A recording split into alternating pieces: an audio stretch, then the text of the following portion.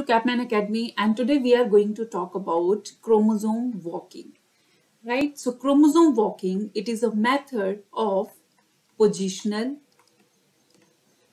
cloning in the genetic engineering, and it is used to find, isolate and clone a particular gene or allele in a gene library to find its function in the genome.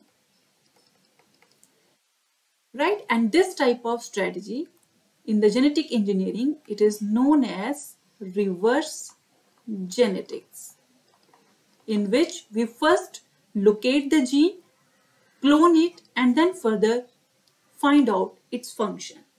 So this technique is first used in 1986, and the first gene which is identified was in humans for the disease known as chronic granulomatous disease. Right? And this positional cloning is actually done by using the overlapping fragments. Overlapping fragments. So these fragments were actually cloned into the large capacity vectors, and then further they were repeatedly sequenced and then move on to the target genome. Right? As you can see in this image, so to perform the chromosome walking, we first know a region which is used as molecular marker region.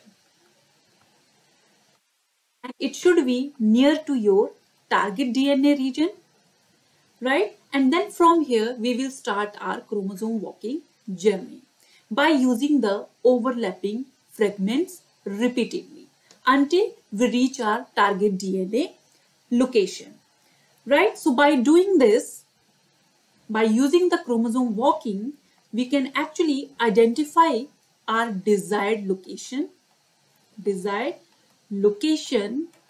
of the gene, or we can identify a mutant gene location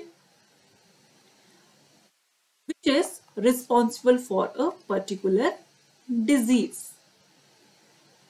Right? So this is a strategy for the chromosome walking. Now let's discuss about its disadvantages. So the disadvantages here is that we have to do multiple cloning, repetitive cloning in this one. So cloning here is very complex. Cloning is very much complex here, right?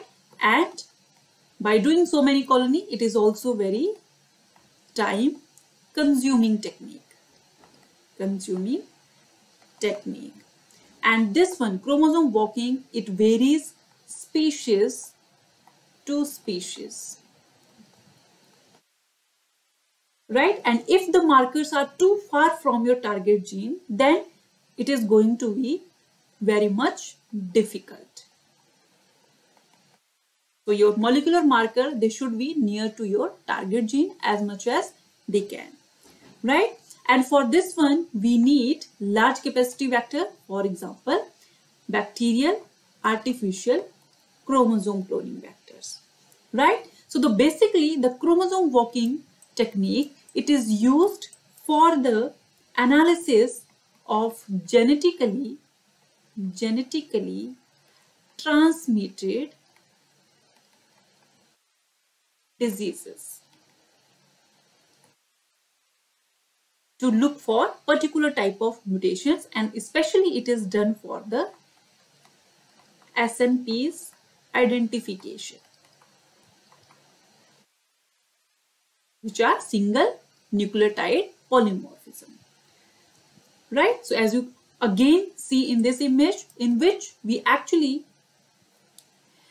locate our gene of interest from a point where we know the sequence, and then we move on to that gene of interest by using the overlapping sequences. And this particular technique is called chromosome walking, right? And the location or locating the gene of interest, it is called positional cloning.